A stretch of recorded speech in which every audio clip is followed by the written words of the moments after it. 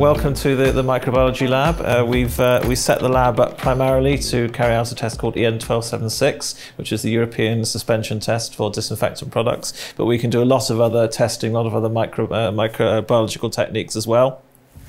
So we can do ATP testing, for example. So ATP testing tells us the levels of ATP on surfaces, cleaned or not cleaned, provides an indication of the degree of organic soiling. We can look at competitor products and compare them with our own products. So here we have a streak plate of Bacillus. Bacillus are the kind of bacteria, beneficial bacteria that you will find in Mitie's range of biological products.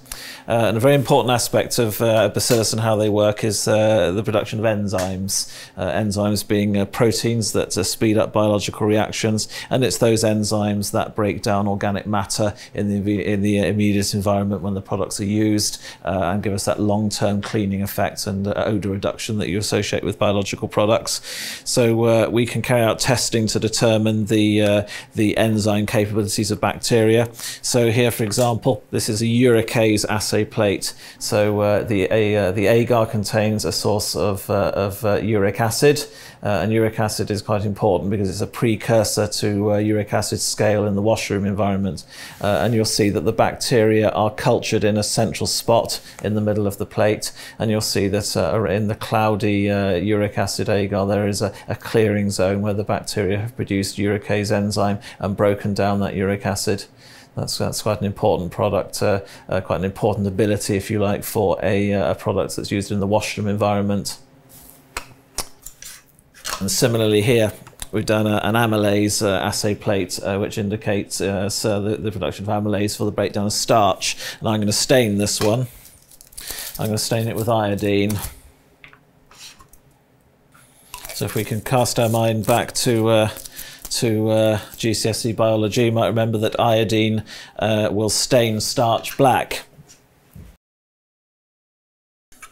And in a similar fashion, the agar, of course, contains a source of starch, which I have stained black. I've stained it with iodine.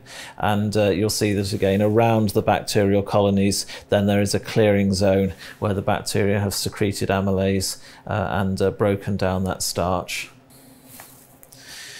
And then conversely, of course, there are nasty bacteria around, and those are bacteria that we don't want to be finding in our products, and we certainly don't want to be finding them on the surfaces around us. And on the USB microscope and on the computer screen displayed there, we have, for example, some colonies of E. coli, and most of us have heard of E. coli, and some strains are quite harmless, but other strains are not so, and that's what those little guys look like when they're cultured onto agar plates. So those are just a few of the sorts of things that we can carry out in the lab.